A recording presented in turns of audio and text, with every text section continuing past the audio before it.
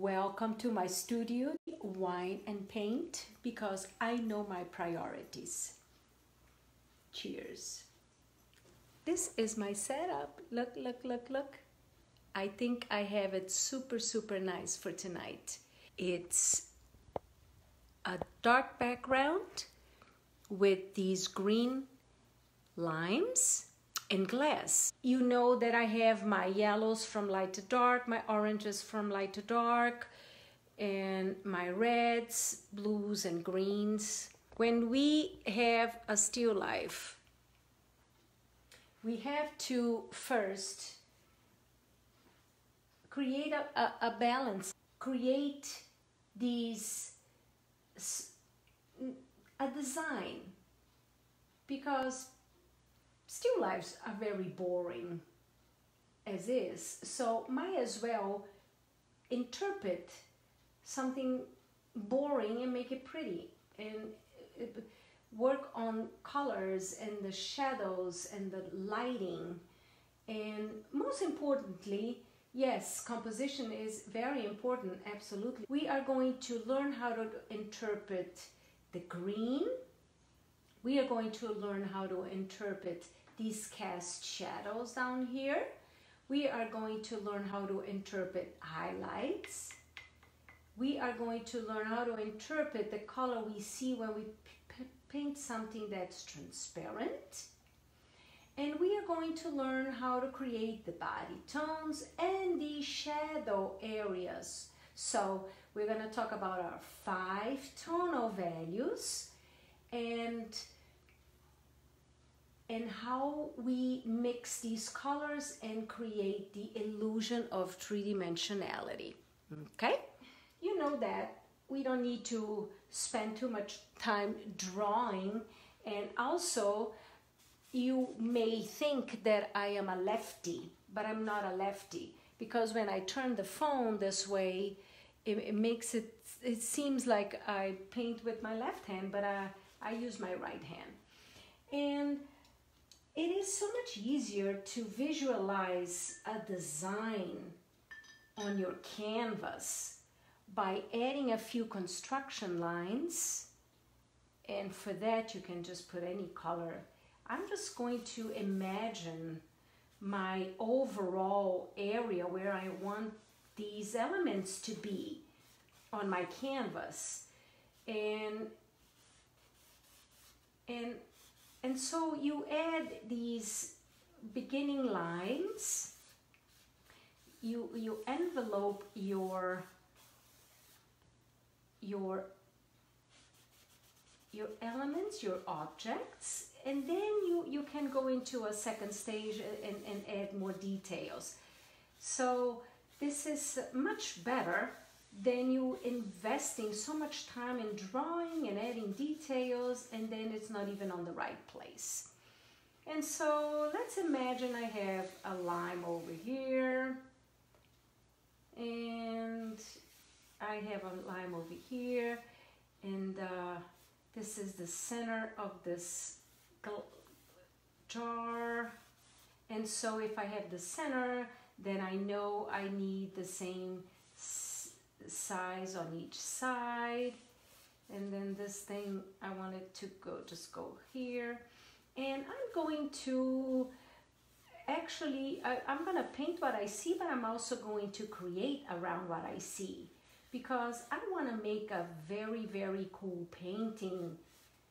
And what if my still life is not even that cool? So if my still life is not as cool, then I can make it cool, right? Yeah, I can. I have the power. I have paint, and I have the brush. So I don't know. I don't think I like this thing there, right there. But let's keep it like this for now. I think it will fill in the whole canvas nicely, and I will then add the background that's going to complement. But it's too much towards, it's too much in the middle. I'm gonna offset it just a tad more to the right. Why am I going to move this to the right, guys? I'm going to move this to the right to be able to have the cast shadow here on this side. So I have to calculate that too into my painting. And so that is so important to know your values, because I'm going to introduce my 5 values in this little painting.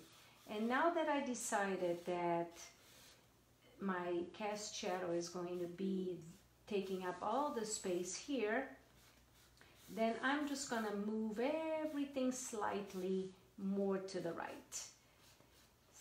And my center line is actually going to be here.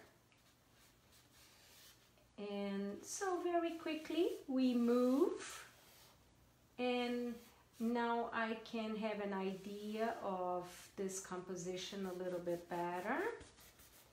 And then we can start putting color.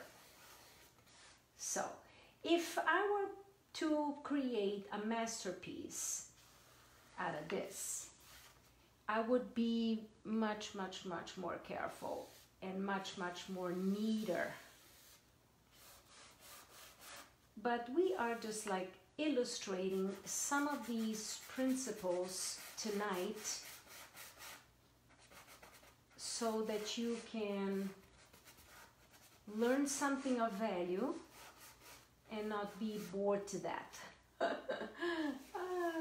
So okay, let's put one line here, this one line there, and I'm going to talk to you about kisses. Kisses in painting is when you have an object that it's not on an advantageous spot and it connects with another shape. So that's a kiss. And this is why this lemon is going to be more like here instead of right here at the end, because I don't want this end of the vase to hit the lemon. You need to put your elements on so that it creates a nice flow and a nice design and a nice balance, because everything in nature is balanced. And I am thinking that this could be a really good start for us, and I'm thinking this is going to end up being a successful little painting to illustrate these values and paint transparency. So talking about colors now, because I'm actually pretty happy with my setup. Now look. This is a circle in perspective. And so a circle in perspective is an oval. And so just add that oval there. Add the main shape, and then it helps you. This is also an oval, the circle in perspective. Look at that oval there, and then this oval here, and then this is an oval here, a cut on the top.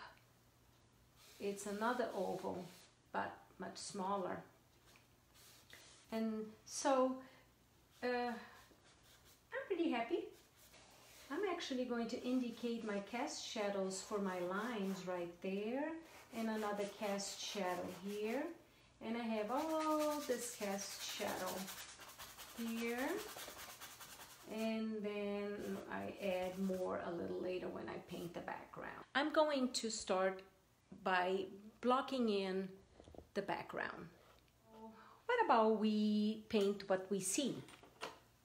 If it's black but it's in light, then it will be black in light, which will be a lighter black. What's a lighter black, everyone? A lighter black is gray. is white and black. And for now, that's all I'm gonna add. I'm not going to be concerned or thinking about, is this a warm gray? Is this a cool gray? This is too early for that. Let's just block in all our objects, and then we can decide other things we're going to do later. And I'm going to thin up my paint just a tad so it flows, and I'm going to add this background. I think this is a great value. It's not too dark, not too light, and you may think it's too dark because my canvas is white, but it's not dark. It's just great to cut into these objects. It's a medium gray, medium to light actually, because this way, guys, I can actually go darker and lighter. So good to start with a medium tone. And let's go ahead and make sure our shapes are all correct. And I'm going to just visualize it and fix my negative space and block this in real quick.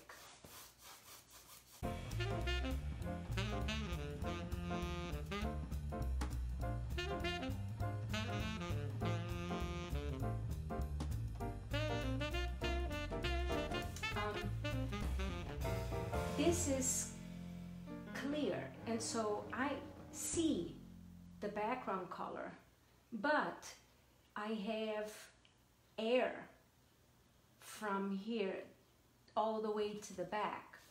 And so if I have air, it means it's going to be a lighter version of my background and not as dramatic as this one I'm painting. So that's how you would do the gray back here. You modify it just a tad, but I will not put the gray there quite yet because I want to put the lime in first. I see green. Well, I only have 3 greens on my palette. I have a sap green, and I have a light green, the lemon green, the viridian green.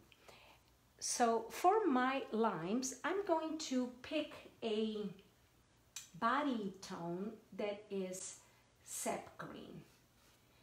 And I'm going to indicate this color where my limes are.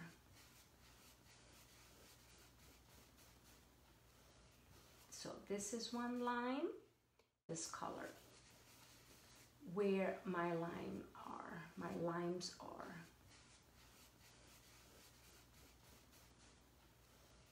So this is one lime, just sap green, guys, pure sap green straight out of the tube.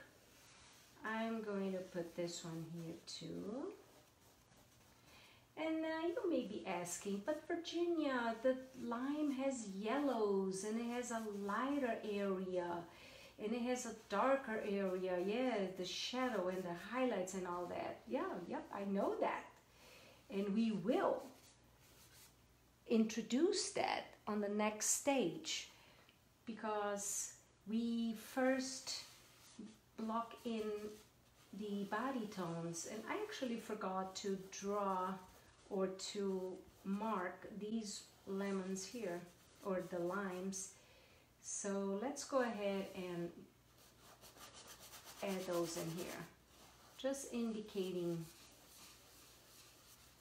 their body tone. And then this one here is more up. I think it makes a cute design, but now that is all down, I can think of a flow, and I actually think it does have a nice flow to keep your eye circling into the painting. Very important.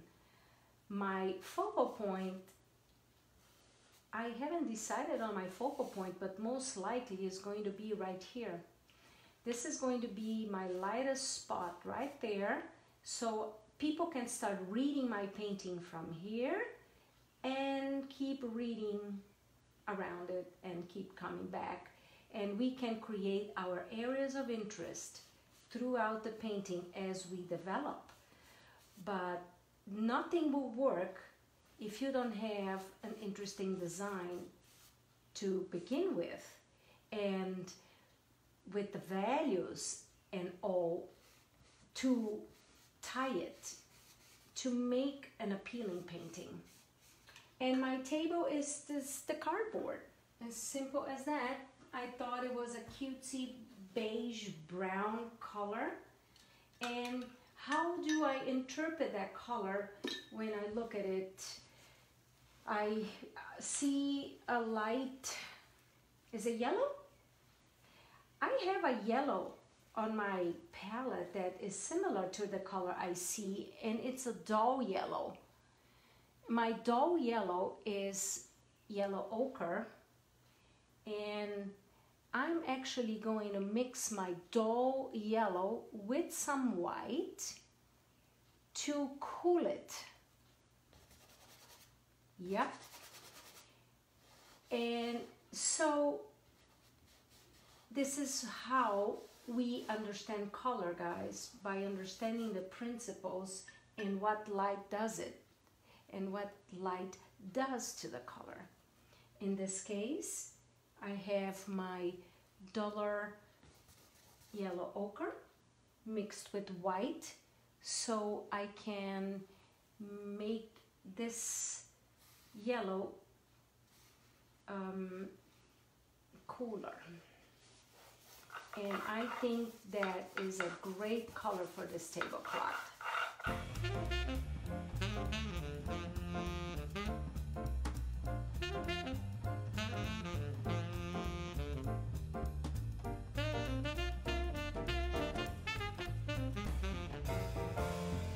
And I'm going to just simply add a little bit more white to that background gray and introduce that in here. How wonderful it is that you can place the paint and try the color, and then you go, oh no, it's not good, and then you adjust, right?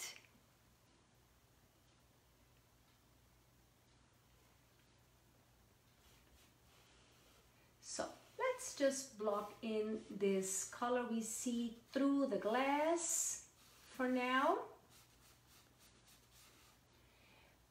That is all such an important step for you to be able to visualize your overall design so that you can make adjustments before getting all crazy into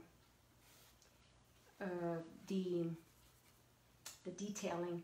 Okay, so guys, I see on my still life that this is actually the reflection of my background right there. And I see the reflection of my background right there on this side too. A little bit there, and this is a little bit darker. Why is it a little bit darker? Because it's folding and it's coming towards me. I'm gonna fix that color a little later, but for now this is good. I'm only using grays for now, black into white, or yeah, black into white. And then here I'm going to have the reflection of the background as well. And mind that as you apply these shapes and colors, you can continuously make adjustments.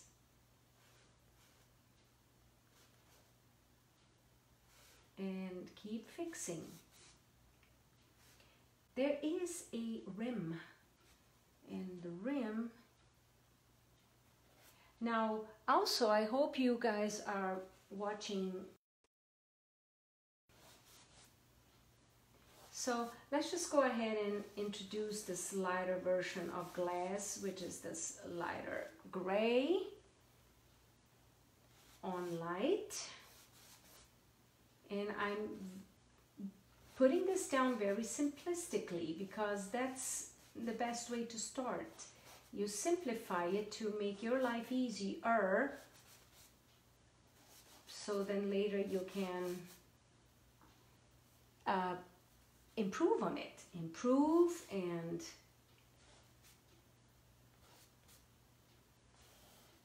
refine. All right, so now I see some of this table color going through the glass as well. And I'm gonna go back into the yellow ochre. I'm gonna mix it with white because that's the color I used before. But I also have air going through the glass, and I'm going to just add a little bit more white just to modify the color just a tad. It's not the same color that you see going through the glass. And I see these reflections.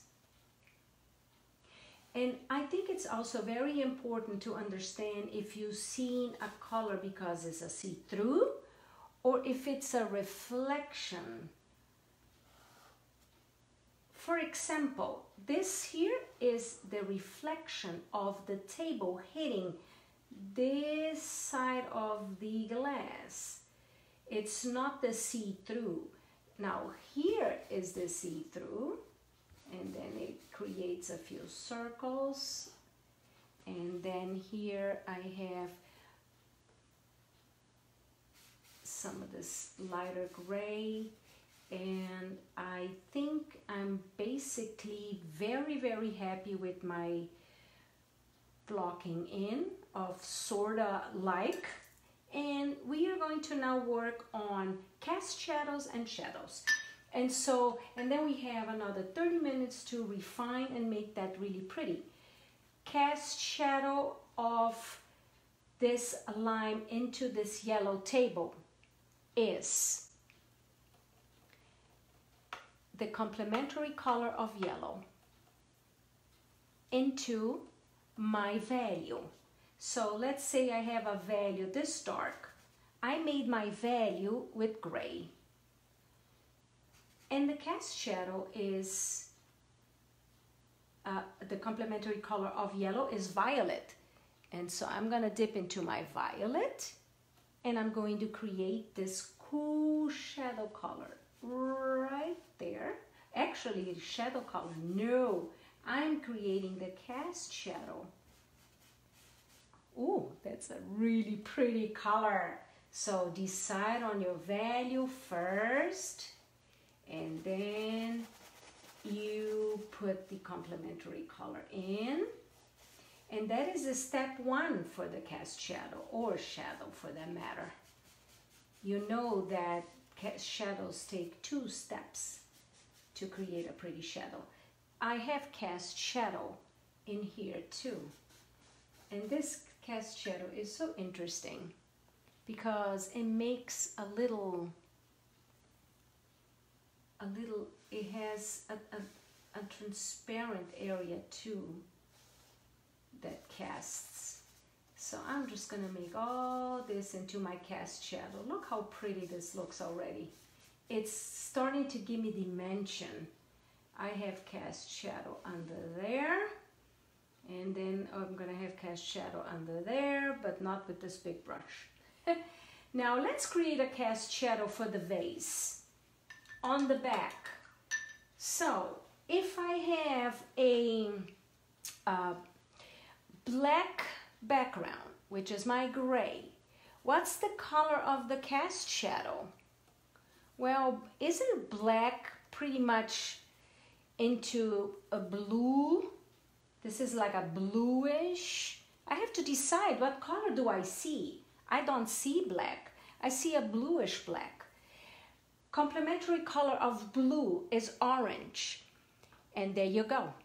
I'm going to put orange on this mixture of my black and white dark gray. And I'm going to create a cast shadow for my base. Right there. And I don't even have a cast shadow there. I don't see it. But I know the principles of what light does to color. What light does to my objects. And so I'm just going to edit. Because I know that is the right interpretation of the cast shadow in black. I can even put in a little bit more of that color, more blue, and I can keep adjusting, but I'm gonna keep the edges softer. And that helps tremendously with my composition. And maybe I don't even see it, but I want it there. And so I'm gonna edit. Yeah, it's really pretty. I like it already. And I think I am done with the second stage. Let's refine it now. And that is the part that you so quickly put these tonal values down to really help you get a feel of where you're going. Let's work on this lemon first. And I'm going to, actually, we can work on all lemons. And now I'm gonna use my maul stick to help me. And one more step. I'm going to mix my green ahead of time here on my palette. So I'm getting my sap green and I'm going to mix my sap green with white. When in doubt, always remember that color in light goes on white and color in shadow goes on gray. Good. I think it's an easy rule to follow. And I'm going to introduce this body tone to a few of these lemons here, or lime. I always confuse these names, lemon and limes. I know it's a lime. This one here is a lighter. Let's create some drama on these three ones that are in my pot. I always confuse these names, lemon and limes. I know it's a lime. This one here is a lighter. Let's create some drama on these three ones that are in my pot. Let's make some shadow color. Shadow color is gray, so that you can know the value. And then you introduce the complementary color red of green into that shadow. And you create the cooler version of the shadow. And I am mixing this color here on my palette, and I'm going to introduce it to my lime. So that is the first version of the shadow. It's pretty. Pretty, pretty, pretty, pretty. I see shadow here. And I see shadow here.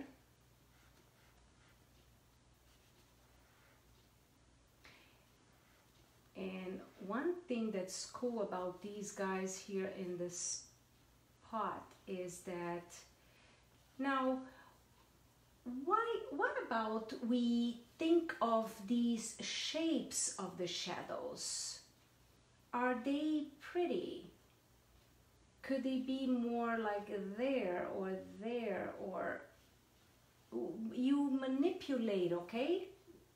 You manipulate the shadows and make it so it's actually charming, and it makes it a good composition. So let me introduce this green back in here.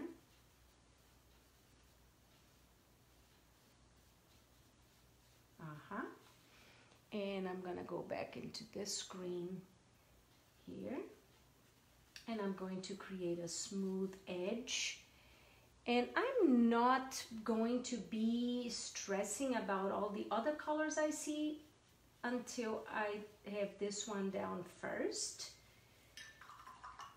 And I see a very, very dark shadow, cast shadow actually here.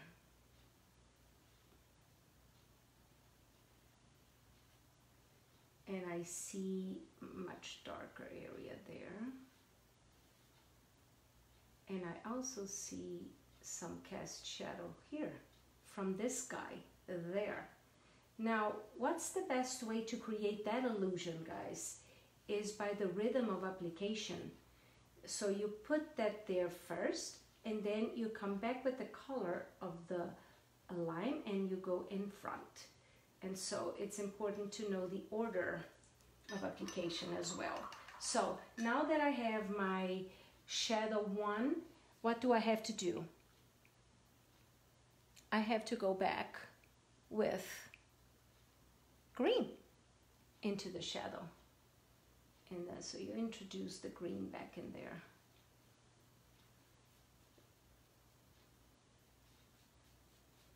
And don't get rid of all the edges, the cooler edges of your lemon.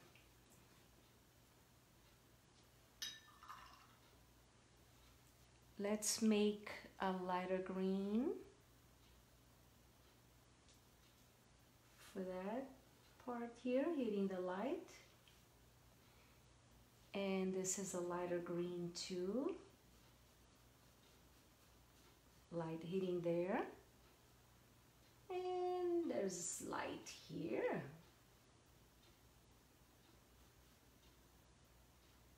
And it goes all the way down. Actually, ooh, I see a pretty green. Now that's the time when you can get really crazy with your colors and make it beautiful as you want. I think I see I'm mixing. Oh, look at that. I mixed some of the cooler green into this now. The viridium green. And that adds some charm to it. Now remember I mentioned this was going to be my focal point. I'm going to get white, and I'm going to go into the lightest color I have on my palette, which is my lemon green. And I'm going to make that super light. So there you go. I think a second pass of refinement is necessary. Obviously, I'm almost painting this painting alla prima, which is just this one pass of color, and then you're done. But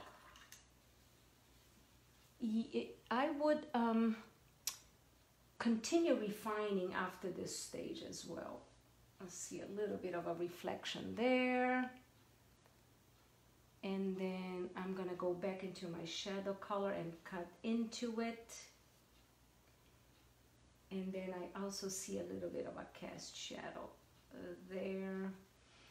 And see, the thing is, even if those are not the colors that you exactly see there, but they represent the lemon so well that you can use it. You use it because that's what you want to do. You want to you want to represent what you see, and we can then later adjust all these colors. You can put a little bit of yellow, and that's how it goes with these guys here. Beautiful, beautiful. Highlight. And you know, then there's this little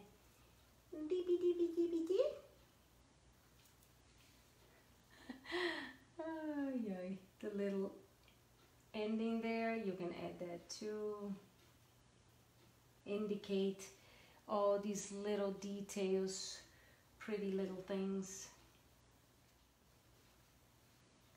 And then I'm going to go into my shadow color. I'm becoming lazy and I'm trying to rush, and so I'm not even cleaning my brush in between. That should be my reddish complementary color of green shadow. Yep, it creates this perfect illusion. And we can go back into our purple mixture of the yellow here and intensify the cast shadow. And intensify the cast shadow. And then we can have we can create the reflection on these limes. And they are the complementary color, whatever is hitting here on the table. So what about we bring in this color here, blue. Back and forth, fix it, fix it, fix it, fix it. All right, all right, all right. Don't get lazy, Virginia. So now the glass, easy. Let's mix the black and white for the background, and we can now just simply go back in and refine the shapes.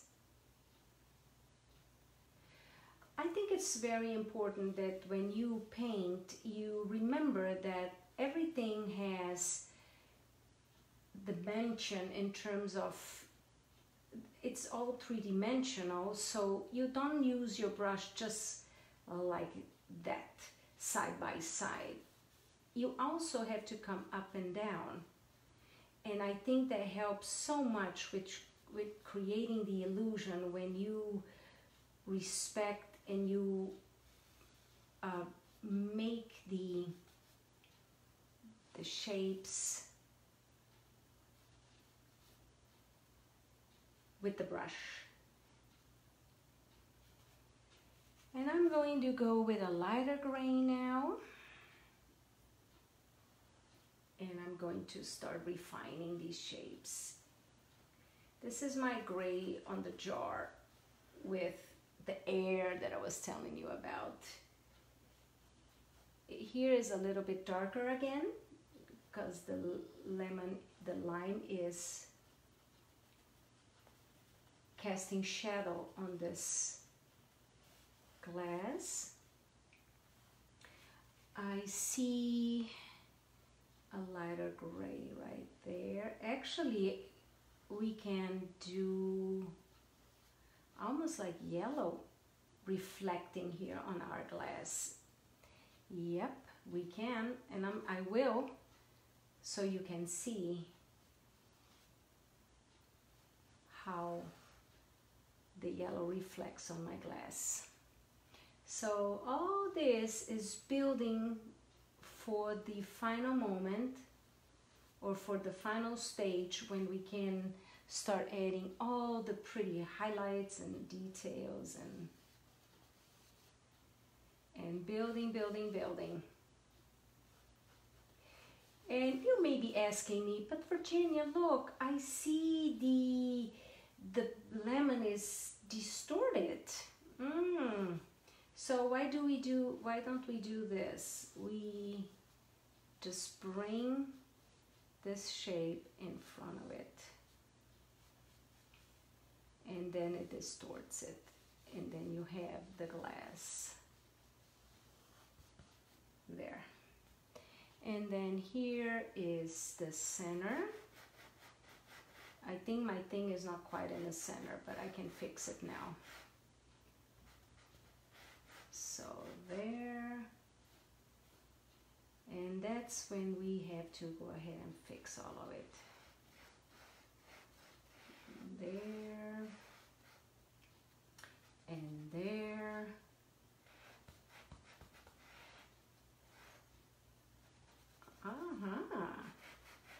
It's starting to take shape, and I love it. I love it. I love it. That's the funnest part. There and there. And then here we can use the yellow ochre with white and refine this shape. Make it pretty. Right there. Right there. And we can go ahead and fix what I mixed back there. We have to cut into this shape here. So we can bring in the background color to it and fix it. Ah, the beauty of paint, right? Yes, the beauty of paint. This background color, it's going to be darker. And we go around and accentuate everything. Yeah, just like that, and just like that. So. And then the highlight I see is blue. I'm gonna mix a little bit of, I'm gonna use tallow blue, just because I like tallow blue. And tallow blue and white. And I'm gonna add a few, just for the fun of it, I'm gonna add a few highlights that I see. There and there. And we can make, I see a highlight there and here, and I see highlight there, and we can make a highlight there. Even if I don't see it, but I know that it's the shape of my thingy, so why not? Help your painting.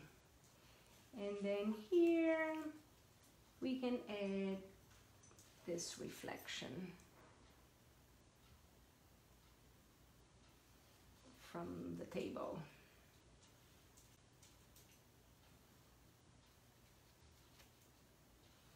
So it's 8:25.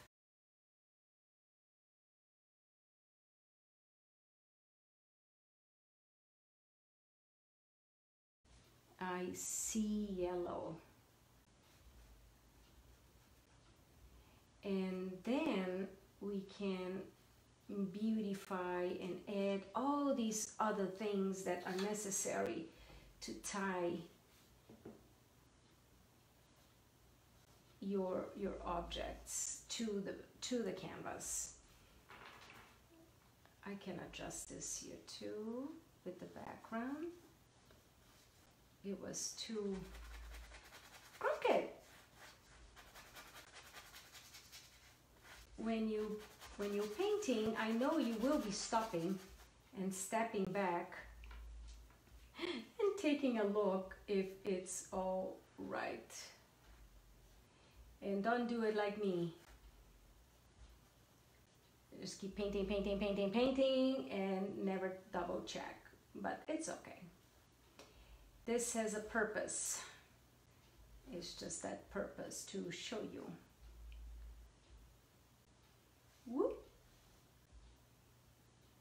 That's the reflection, and that's the that, and that is that. And then here we can go with the darker darks and add the cast shadows.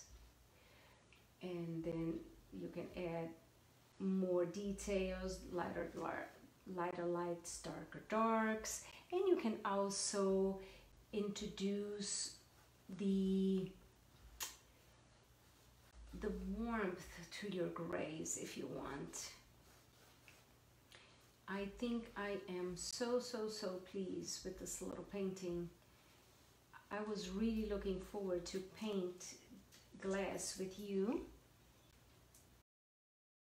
Add some of this yellow area to the lime here. And just keep adding all these beautiful colors and get crazy with the colors once you decided on the values and you recognize all the values correctly. Then you can get crazy with the pretty things. That's a little doopy doops there. And I should switch brushes, I know. I'm still using my big brush. Oh dear. You know, bigger brushes, the faster it finishes. You cover up. So make it, break it, make it again. This is the highlight right there. And when you mess it up, you come back with the color and back and forth, back and forth, back and forth, back and forth. And look at that. You just make it prettier as you go. And always clean colors, always never mix the shadow color into your body tone. Body tone is clean colors, always. Colors in white at the maximum. And the cast shadow here again. Bring back the green. Look how nice you can be working on these and keep improving.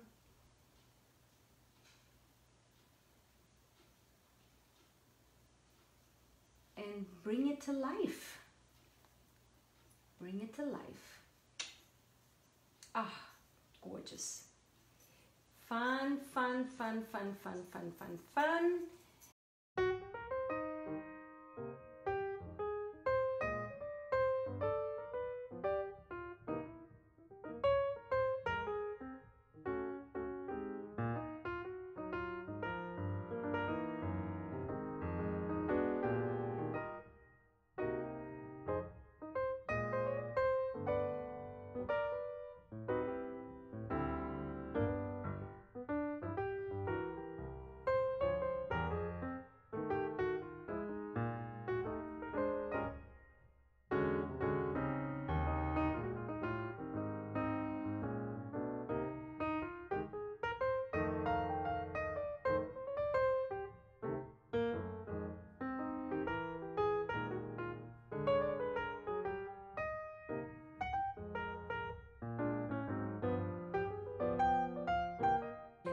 In case you want to know more about it, you can contact me, go to my website or watch my YouTube videos, and you can learn more then. All right?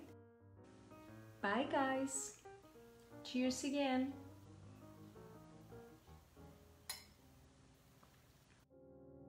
And don't forget to subscribe.